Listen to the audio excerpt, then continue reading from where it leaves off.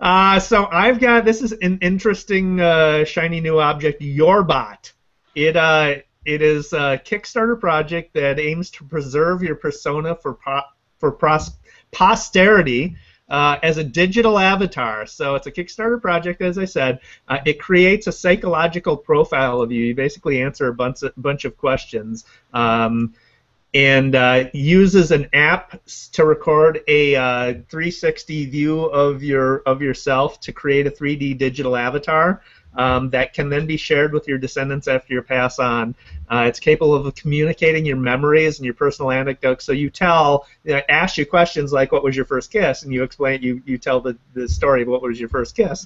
So it records all those, and they're selling these devices for creating your digital avatar. I don't know if this is going to take off. I don't know if it's going to work or not, but it is part of the whole idea of what do you do with your online personality after you die, right? I mean, it is part and parcel of who you are, what you do online and all the content you create and the things that you say.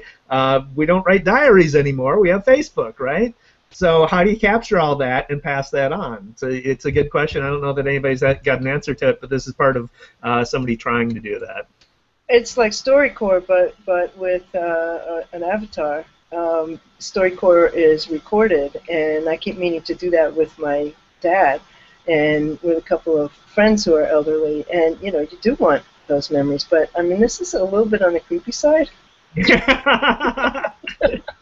Hey, thanks for watching. If you like that, be sure to subscribe to the eStrategy YouTube channel to get more great marketing videos, and of course you can get more great marketing content at trends.e-strategyblog.com for facts and stats on marketing, at e-strategyblog.com for my thoughts about marketing, and of course at eStrategy.tv for marketing videos.